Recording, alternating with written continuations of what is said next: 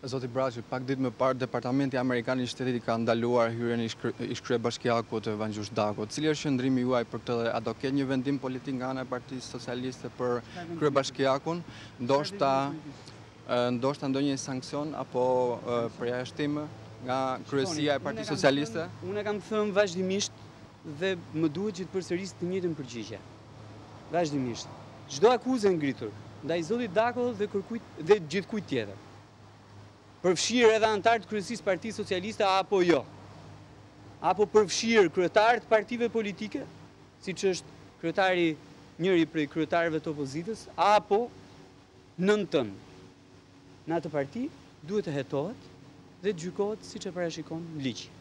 Askush nuk mund t'i shmanget hetimit dhe gjykimit. Ne as kemi ndërmend të ndërhyjmë në këtë proces. Midis organeve drejtësisë dhe cili do individi për cilin ka një akuzë konkrete, ne nuk futemi.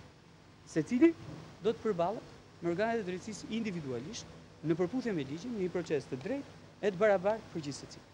Koha kur përdore imunitetit për të ikur drejtësisë, aq sa sot vijojmë të kemi një sistem pa ndëshkueshmërie, nivelet më të larta të politikës dhe natyrisht çështje të pazgjidhura në gjykatë, dhe ku janë materializuar vjedhje me miliona, me qindra miliona euro, nuk kam më.